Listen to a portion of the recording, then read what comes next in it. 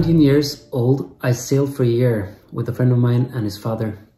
We sailed from France, from the Mediterranean side, and down past Spain and Gibraltar.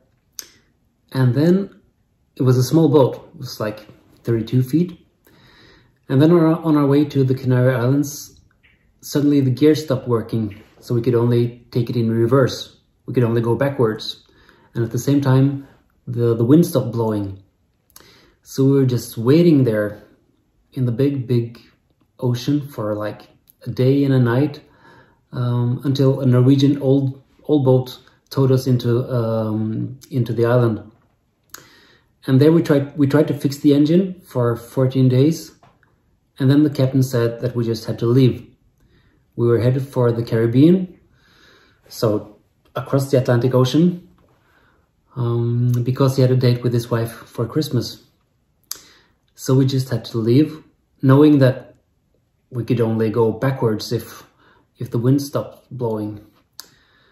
So we would have to sail like in the good old days. So to make things worse, after 7 or 8 days, the captain realized that the metal wires that are keeping the mast, they started breaking. So now we were in like real trouble, because not only did our engine didn't work properly, but if we were really unlucky, we were afraid that the mast would fall off the ship, and it could of course make a hole in the boat.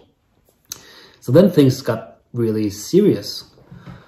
The captain was the only one that really realized the seriousness of the situation, I think.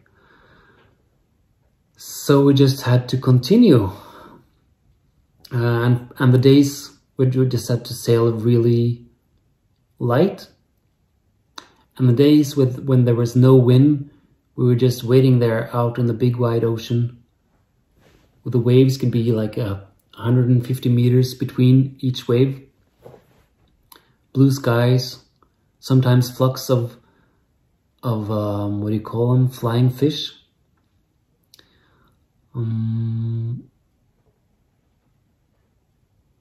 Yeah, and the end of the story. After 27 days, we finally saw the Caribbean, and then it stopped blowing again.